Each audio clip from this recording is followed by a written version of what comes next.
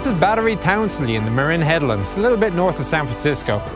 It was the happy home of about 150 soldiers who serviced two 16-inch rifles. The story began in the late 1920s. It was decided to upgrade the defences of San Francisco Harbour with a twin-gun battery north and south mounting the 16-inchers.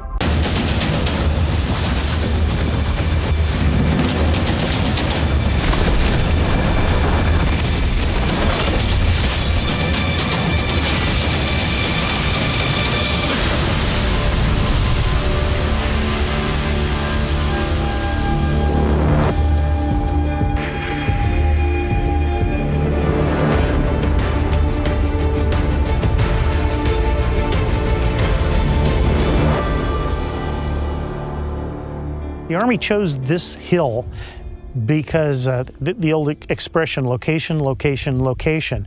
This was a high promontory overlooking a huge area of water on the coast. The guns at their extreme right traverse could fire all the way up towards Point Reyes and the huge potential landing beaches at Drake's Beach.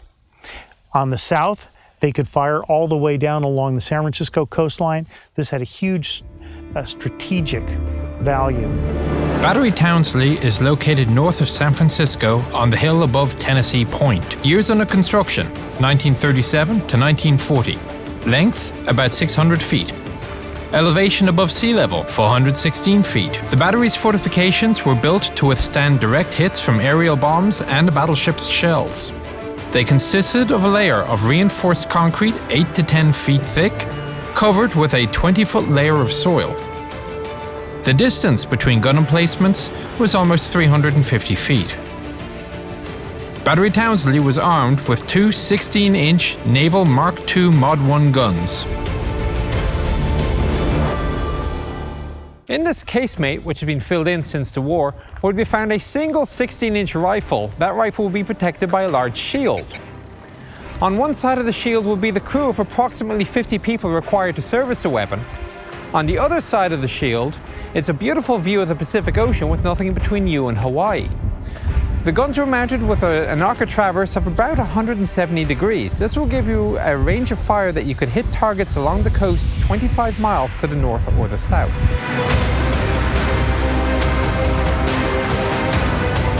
It's no coincidence that 16-inch artillery appeared at Battery Townsley and other similar fortifications. After signing the Washington Naval Treaty in 1922, the United States cancelled construction of battleships, and all the guns manufactured to date were transferred to ground forces. On July 1, 1940, the #1 gun from Battery Townsley fired a training round. It was the first shot ever from a 16-inch gun mounted in Coast Battery.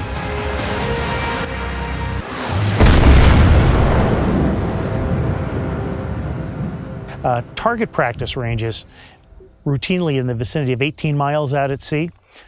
The target was a towed sled, a little barge, about 30 feet long with a white sail on it. They could generally hit that moving target on the third shot. First shot was usually over, second shot under, third one, you could hit the target. When you consider a 30-foot long target as compared to an 800-foot long battleship, that's good shooting.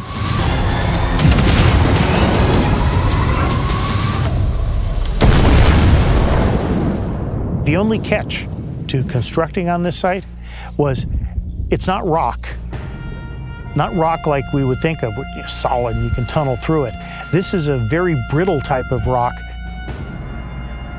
There's actually a 600-foot long reinforced concrete building underneath this hill. It was constructed in the open, and then after the concrete had cured, this spoil that had been cut away was backfilled, the land was recontoured, and then it was planted with native vegetation to make it look like a natural appearing hillside.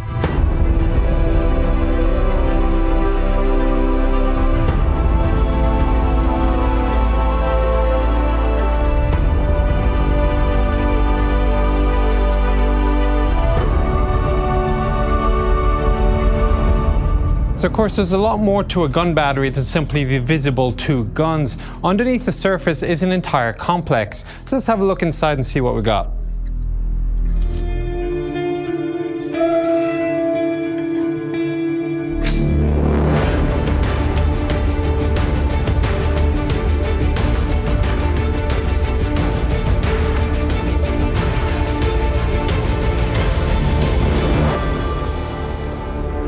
The underground rooms of the battery housed generators, air conditioning systems, and the main storage. Separate ammunition magazines were located in the tunnels connecting the gun casemates. Each gun had 2 projectile magazines. Each magazine would have 50 rounds. They came in 2 types of battery, Townsley. Black with white markings for practice rounds, and yellow with black markings was service armor piercing. There was no high explosive issued. Of course, each one weighs the better part of a ton. To get them around the battery, you have a hoist system on rails. This works just like on a battleship. And because of the weight, the gearing ratio on these hoists is ridiculous. Watch what happens as I pull.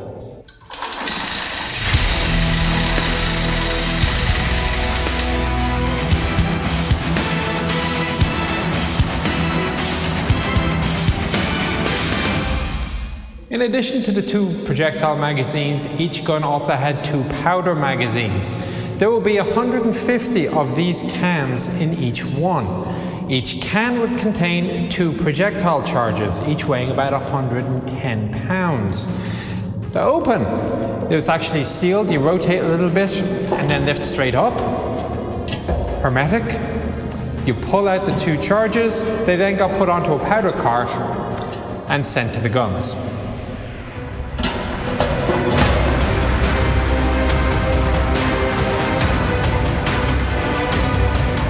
From the moment the battery entered service, gun crews were put through exhausting drills, target tracking, fire coordination and handling complex machinery in enclosed spaces. These drills were conducted under different conditions. Normal environment, under heavy rain, in total darkness without electricity, and without any officers to issue commands. When the war started, the battery's personnel were put on a full combat alert status. After the attack on Pearl Harbor, the US military command did not know where the Japanese attack task force would go next. Los Angeles and San Francisco could easily become the next targets. Throughout World War II, up to 150 artillerymen lived inside the battery on a 5-minute alert notice, meaning from the time the alert was sounded, you had 5 minutes to the time when you were ready to fire a round.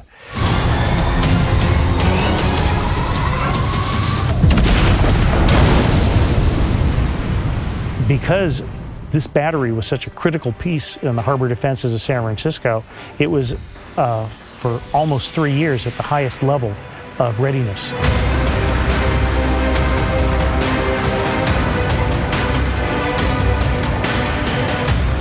Given that we're a fair way up the hill from the barracks, it made a lot more sense, given the rapid response requirement, to simply accommodate the soldiers at the battery. To do this, they mounted these racks on the tunnel walls.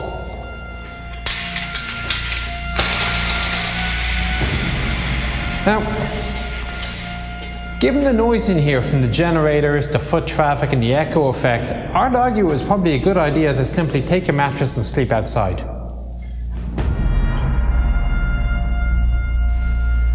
Soldiers who were assigned here, they remember living inside the tunnels beneath the artificial earth hill, being only allowed outside when they were on fatigue duty or when they had reveille to smoke. No smoking inside, of course. Otherwise, they were confined to the interior of the battery, where they said the lights were too dim to read and too bright to sleep.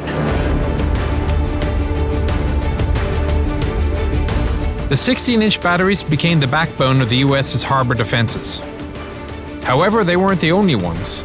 San Francisco's defense consisted of a whole complex of fortifications.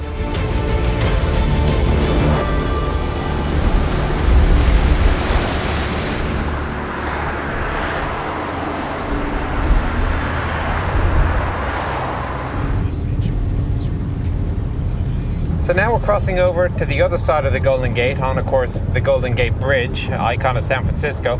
The batteries will be found, a lot of them on both sides. So on the north side is the Marin Headlands, the south side was the Presidio with the large army facility. San Francisco's coastal defense system consisted of several military installations, hosting over 30 artillery batteries with guns of caliber ranging from 3 to 16 inches. In addition to the artillery, an extensive network of command posts for the coastal defences was created that controlled, amongst other things, mine barriers blocking the harbour's entrance and stretching out in a 5-kilometer radius from the San Francisco coast. The main objective of the large caliber artillery at Townsley and Davis was to engage enemy battleships, while 6-inch guns at batteries Rathbone-Mackindoe, or Chamberlain, were charged with firing upon enemy landing ships on approach to the coastline and destroying minesweepers attempting to clear the mines.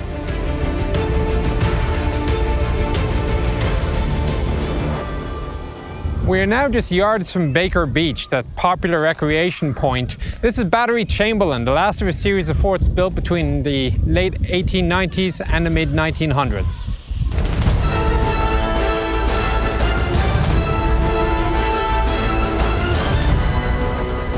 Battery Chamberlain was built over about a year in 1904 and completed in 1905 and mounted 4 of the disappearing guns. And it was actually the last gun battery built in the Presidio. But this one, Battery Chamberlain, had 4 6-inch guns. So these are on the small side. They were actually meant for close-in defenses. Of all the artillery installations around San Francisco, only Battery Chamberlain had 6-inch guns mounted on an M1903 disappearing carriage. Barrel length, 50 calibers. Range, almost 14,600 yards. Gun weight, over 9 tons. Shell weight, 108 pounds. Gun crew, 22 personnel, 13 of which operated the gun and 9 brought ammunition from the magazines.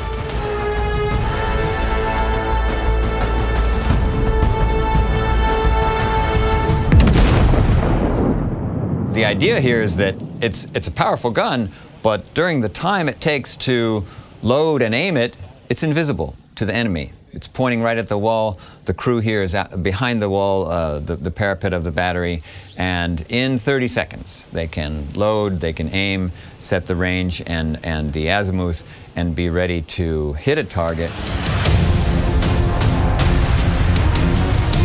San Francisco's batteries protected the city until the end of World War II, and the whole defense system was thought through in minute detail.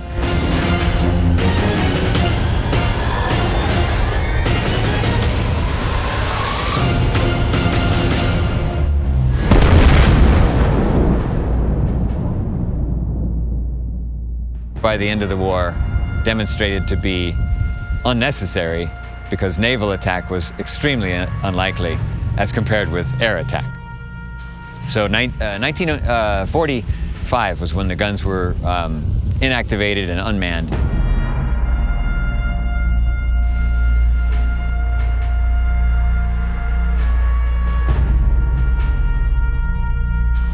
San Francisco was never attacked. Neither Battery Townsley or any of the other several dozen fortifications ever actually engaged an enemy. After World War II, Battery Townsley was mothballed and used as military storage until the end of 1948. In the 1960s, the battery's rooms were repurposed for testing military equipment. And finally, in 1984, the battery was closed for good. 23 years later, it was reopened to allow everybody to learn about life and service of men who defended San Francisco at Townsley and the other artillery batteries.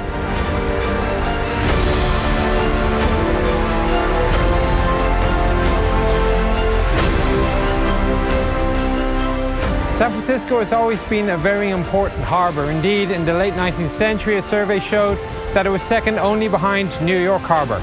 As a result, Chamberlain and Townsley are only 2 of the many batteries which have defended the Golden Gate over the years.